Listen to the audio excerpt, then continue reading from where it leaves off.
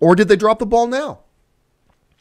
Are they just now making some rapid changes? Now, here's a theory.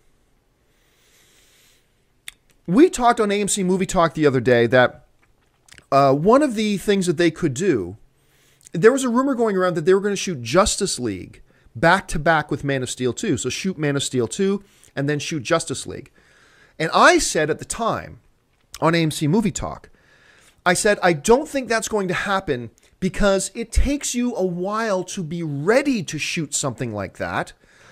And there's no indication that they've been prepping for that, to shoot 2 major films back to back.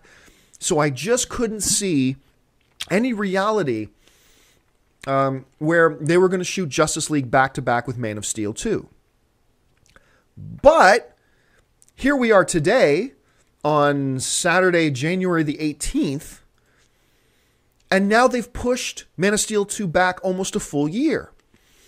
So there is a theory running around out there that, hey, now that we've got this theory going on, now that it's been pushed back nearly a year, maybe now they'll have time to prep a Justice League movie and shoot it back to back with Man of Steel 2.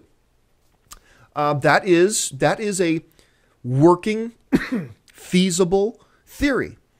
And I've always said that if you know you're doing a set of movies, shoot them back to back. It just makes sense. Because then you know everybody's schedule. It costs a lot less money to do it when you can just shoot it back to back. It just makes sense. And then you don't have to wait, the fans wait 2 or 3 years in between movies. You can release one and then release one the very next year. Makes sense. But here's the problem. If that's the case, then that means that Warner Brothers and DC lacked any foresight to think that this was a possibility 6 months ago. Why wasn't this a part of your planning 6 months ago? You know, one of the things that Warner Brothers and DC has been accused of a lot over the past couple of years with their DC properties is the fact that they have no faith in it and they have no foresight with it. That they've never put serious effort into their long-term planning with their properties, that they've never shown faith in their properties, and that they've executed poorly with their properties. And I think that's unfair, accusing DC and Warner Brothers of executing poorly. I think, yeah, the last Green Lantern movie wasn't all that great, but look at the Dark Knight movies Warner Brothers gave us. I didn't like The Dark Knight Rises, but overall as a trilogy, that is a great set of movies. So I think it's unfair for people to constantly point at Warner Brothers and say they always drop the ball with their DC movies, because they don't. Sometimes they do, but they've proven to give us some really good movies too. And I think Man of Steel was awesome. But it has been fair to accuse them that they've lacked foresight in their planning with their DC, that they've never had a long-term plan with their DC properties, and that they've shown a lack of faith in their DC properties. And I think those criticisms are very fair. So if the reason that they have delayed Man of Steel 2, Batman vs. Superman, after promising the fans they were going to give it to us in this mega 2015 year, if the reason they're doing that is because now they've decided to do Justice League back to back with Man of Steel 2, then once again, it shows that Warner Brothers has no foresight. Why didn't you know that 6 months ago? When you're sitting there making your plans and making all your big grandstanding Comic-Con announcements about your big movie, why hadn't you thought of that 6 months ago?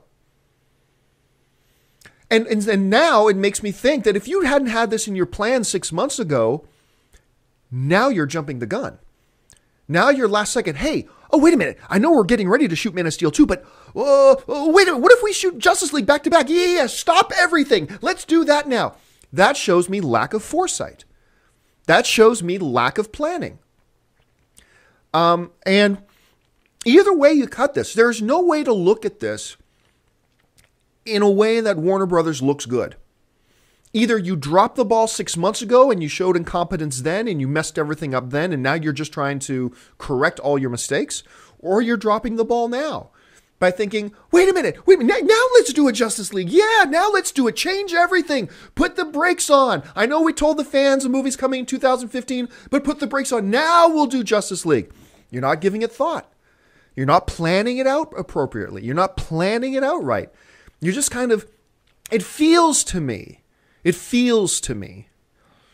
that Warner Brothers is just being very reactionary instead of what Marvel has traditionally done, which has had a huge long-term plan. Marvel's already planning their 2018 films. Their 2018 films are already in the planning stages for. They had Avengers on the drawing board for years before it ever happened. They laid everything out, and when they knew they had everything, all their blueprints right, then they went into action. Warner Brothers, with their DC properties, it's felt very reactionary, no long-term planning, no foresight, no confidence, and it feels like they're just kind of playing it as they go. They're playing it by ear. Just, what should we do now? What should we do now? What should we do now? Instead of having the confidence 6 months ago to say we want to do Man of Steel 2, we've got our story outline, and then we want to do Justice League and League into that. Let's do back-to-back and start scripting that out now too, and blah, blah, blah. Instead of that, we get a lot of reactionary crap. And so, look, and we should also keep this in mind too. We don't know what's going on at Warner Brothers. We don't know. We're speculating. I'm speculating. But that's my job, right? I can look at the facts in front of me and then try to speculate as to what could be the cause for all this. And it could be something completely different. We have to keep in mind, pardon me, guys, that there might be another element at play here at Warner Brothers that none of us are aware of. I doubt it, but that is a possibility, and we do have to keep that in mind. But on the surface, this is just a mess. It's just a mess, no matter which way you cut it. And at the end of the day, maybe they did drop the ball 6 months ago and they screwed everything up 6 months ago, and now they're just trying to do damage control. Well, if that's the case, and at the end of the day, it's a good thing they're doing damage control, then it's a good thing they're bumping it 10 months or a year. But it still means that you really dropped the ball and screwed everything up 6 months ago. And now you're left with this mess that they have to clean up. Like I said, I just don't see any way to look at this entire Man of Steel 2 being delayed thing in a positive light. There's no way to look at this positively. It's unfortunate, but the end result may still be that we get a great Batman versus Superman movie. Yes, they've dropped the ball. Yes, everything is screwed up. Yes, they've shown lack of foresight. Yes, they've shown lack of confidence. Yes, they show that they've been reactionary instead of proactive. They've been reactive instead of proactive. Yes, yes, yes. All that is true. But the end result may still be that they give us a great movie. And that may very well be the case. I still think there's a very good possibility. I still have a lot of faith in Warner Brothers that we're going to get a great Batman versus Superman movie. I think we're going to get a great Man of Steel 2, that eventually we're going to get a great Justice League. I believe in them, and I believe all that can happen. But that doesn't change the fact that right now, the way they've handled everything up until this point, the way they're handling this now, the way they've been reactionary instead of reactive instead of proactive, no long-term sight, no whatever, it's still a mess now. And maybe now they're just scrambling to clean up their mess and try to make it right, whatever. Bottom line is, everything is a mess, but we could very well, and I still believe we're going to get great movies. So that's just the way I looked at it. But the question that comes up for us fans is going to be, now, then what has changed?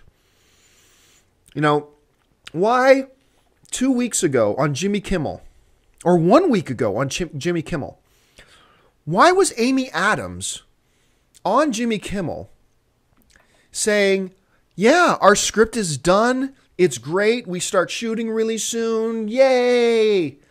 And now 1 or 2 weeks later, we're moving it almost a year. What has been the significant change between then and now? There's a couple of options, a couple of we've already mentioned. Number one, they've decided to do a Justice League movie and do it back-to-back with Man of Steel 2, in which case they've needed more time, being reactive instead of proactive. They've realized that their script is garbage, and they really do need to do...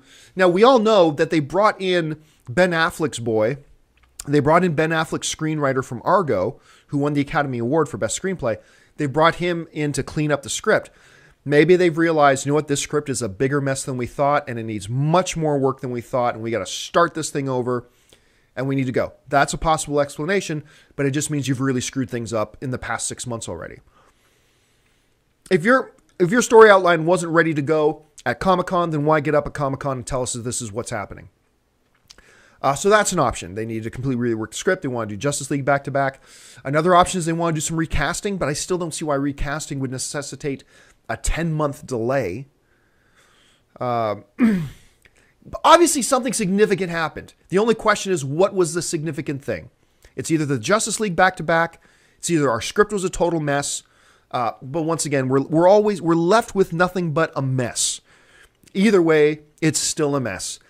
And now it's time for us to reset our brains, get 2015 as far as, Man of Steel and Batman goes out of our head, and just start looking forward to 2016. And despite everything I've said about how badly this has been botched, about how much incompetence and how much dropping the ball and a big mess that this all is, despite all of that, I'm still looking forward to Batman versus Superman, kids. I am. As long as you don't put Robin in it.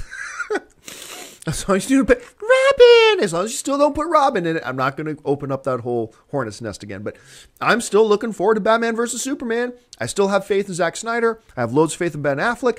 Warner Brothers gives us great films outside of their DC properties, but even inside their DC properties, they gave us Man of Steel, which I thought kicked ass, and they gave us the Dark Knight trilogy.